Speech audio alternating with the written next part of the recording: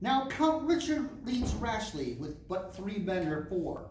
So quickly he'd come that no armor he'd wore. Straight at the riders rides William in wrath, with Richard Plantagenet directing his path.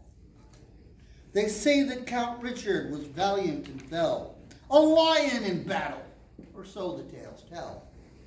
But even a lion is bound to get hurt when the best lance in Europe comes aimed at a shirt. But Count Richard is valiant and royally proud. He stood tall in his stirrups and shouted aloud, "Slay me not, Marshal, for armor I've none. To slay me unarmored were right foully done."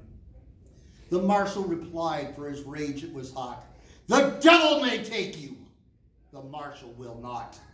He slacked not his speed, he changed not his course, but he lowered his lance and he slew Richard's horse. This much remains ere a month pass away. King Henry of England on his bier lay.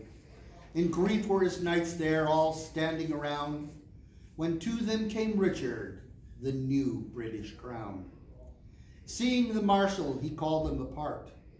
"But lately you sought with your lance for my heart. You charged me unarmored, and I would be dead. But my sword struck your lance, and my horse died instead." "Nay, sire," said the Marshal, "you do me great wrong. My eye is still clear, my arm is still strong.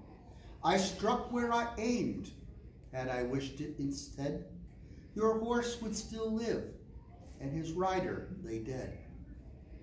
I sought not your life, neither then nor before, but would have thought it no crime to have slain you in war." "Be pardoned," said Richard, "I'll bear you no ire, but pray that men serve me as you served my sire."